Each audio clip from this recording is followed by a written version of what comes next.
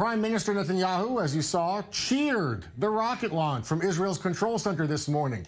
But get this, by the time the spacecraft actually lands on the moon, he may not be prime minister anymore. How's that for a transition to Israel's election drama, which is just 7 weeks away? It's not that far from now, and it is up to the voters. According to a few new polls, the newest party, the Blue and White, with former IDF Chief of Staff Benny Gantz and former TV show host Yair Lapid at the helm, is going to beat Netanyahu at the ballot box. Channel 12's latest poll has that Gantz-Lapid alliance with 36 seats. Netanyahu's Likud trails at 30 seats. Other parties there well behind in the single digits. The Labour Party down to 8. The biggest Arab party has 6 seats. But then check this out. From Channel 13, the gap between Gantz and Netanyahu isn't 6 seats. Their poll says right now it's already double digits. It's 36 versus 26. A lot going on. That Blue and White party has 3 generals in their top 4, all 3 former chiefs of staff. They have about 100 years of military experience between them. Yair Lapid is somewhat of an outcast in that group. He's been a lawmaker for several years, but before that, he became famous as a TV show host and journalist. During the official party launch, Benny Gantz, the top dog, admitted there's a lot of ego between these men. But he said they can work together to build a better country. Keep in mind, if they're elected, they will both serve as prime minister under a rotation agreement. So let's hear what both have to say. We felt and said in the last decade something went wrong. Israel lost its way. The government created disputes and divided a good, intelligent people. A government of divide and conquer that tears people apart, that tears us apart. An evil wind walked the streets, and we are here to say enough is enough. Over the past, there have been 2 mergers in the political sphere, a merger of extremism and a merger of hope. Netanyahu is putting Meir Kahane followers in parliament and offered to parliament member Bezalel Smotrich to be the Minister of Education for our children. He is intensifying the hate, the fear, the racism, and the violence. That has to be stopped. In order to stop this government of fear, we are establishing a wall of hope today.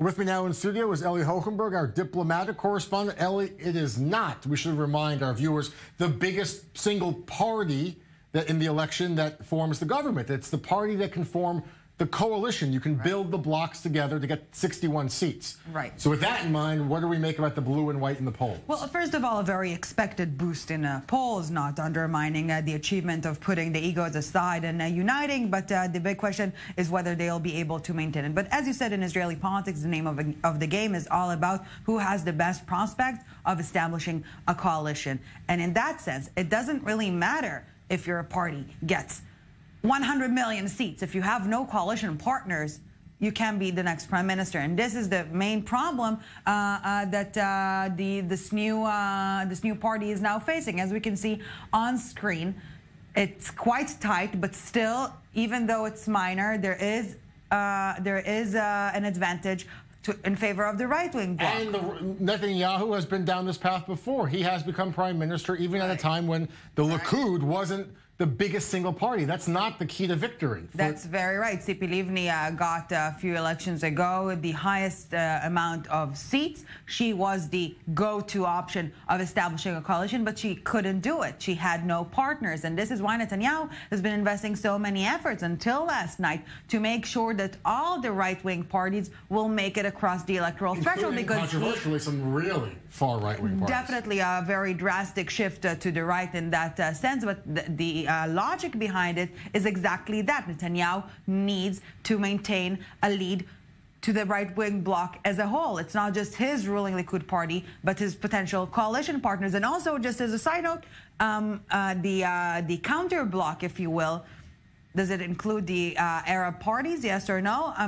it's a very difficult question. I'm not sure that some of these ex-generals, Moshe Bogielon, first and foremost, hawkish security men, will be willing to sit in the same coalition with the Arab parties. So it's not that easy. That being said, is Netanyahu rattled by these numbers? Yeah. It must be startling for him to see that he really has a serious challenge. I think that we're facing a scenario in which Netanyahu is to a certain extent, the boy who cried wolf, because for many years he's been alerting the Israeli public from the potential rise of a leftist government, and now it's actually feasible. And for the first time in many years, Jeff, last night, Netanyahu was reacting to an agenda being dictated by someone that is not him.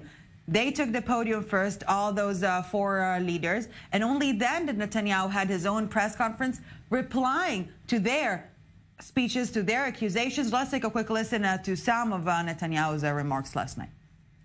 They say the state is in a tough situation, never been worse. What are they talking about? The country has never been better.